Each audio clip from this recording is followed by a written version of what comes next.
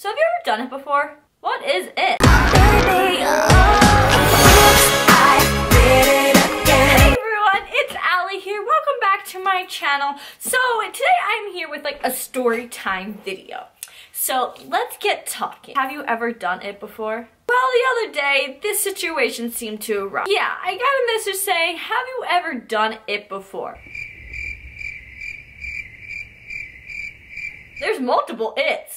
Am I doing the same it that you did? Or is this a different it? I've done it. If it's what you're talking about. No, I haven't done that it. Does it mean sex? Does it mean smoke weed? Does it mean like go on a run?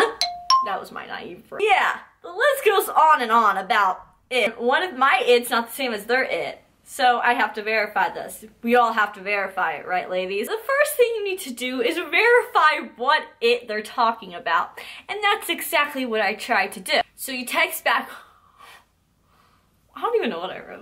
I was like, it depends on what it is. And, you know, this person decides to write back, you know, so we verified the it. We have to decide if we want to write back to this message or completely ignore it. What you really want to say is, people shouldn't be asking if you've ever done it before. First of all, I've had people asking if I'm a virgin too. Is this just an in thing? Like, you a virgin? Like, okay, what do we write back to it?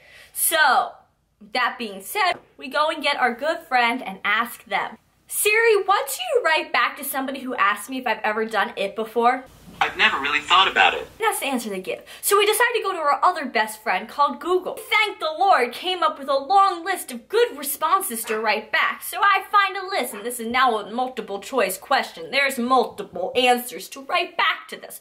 So I go on it, and I'm like, okay. There's like, oh, huge. I found this really, really good post on what to write back. Because, you know, sometimes when people ask if you've ever done it before, you ignore it. But you know what? I didn't feel like ignoring it, so I decided to go ahead and mess with the situation a little because it's fun, you know? Answer A. Only on Tuesdays.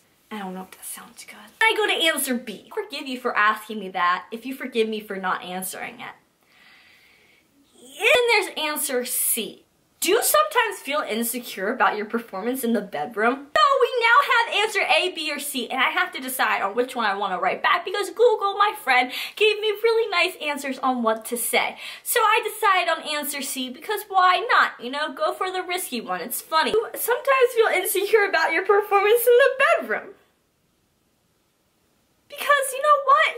You're asking me this question. Why do you need to ask me if I've ever done it? What happens after that, you may ask?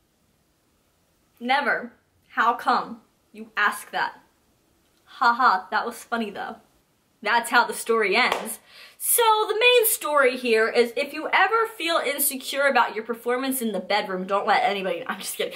But the real story, the moral of the story here is why do people ask if you've ever done it before? And why do people ask if you're a virgin? And why do people say things like that? But the moral of the story is don't answer it straight on. You could be really truthful and honest, but why?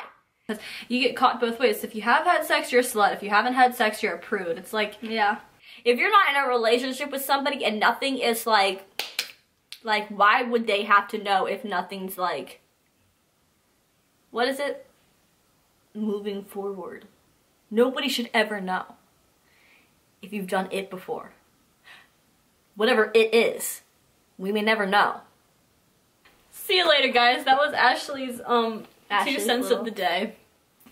Yeah, and that's the end of my video. And condoms prevent diseases and birth control prevents pregnancy. So that's what it is. And that is how we conclude our videos. So let me know down below how you would have answered what it means. And let me know if you've ever been asked this question and what your response was. Because you know us girls or guys or whoever's watching this video always need another answer. Because if somebody asks it again, we always need to know answers. Thank you guys so much for watching this video. If you did enjoy it, be sure to give it a big old thumbs up. If you enjoyed story time videos like this, let me know in the crotch, in the it area down below.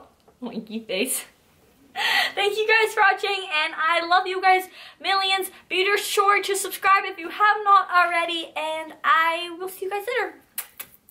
Valentine's video coming on Wednesday. So subscribe so you don't miss it. Thank you for watching, and I will see you guys later.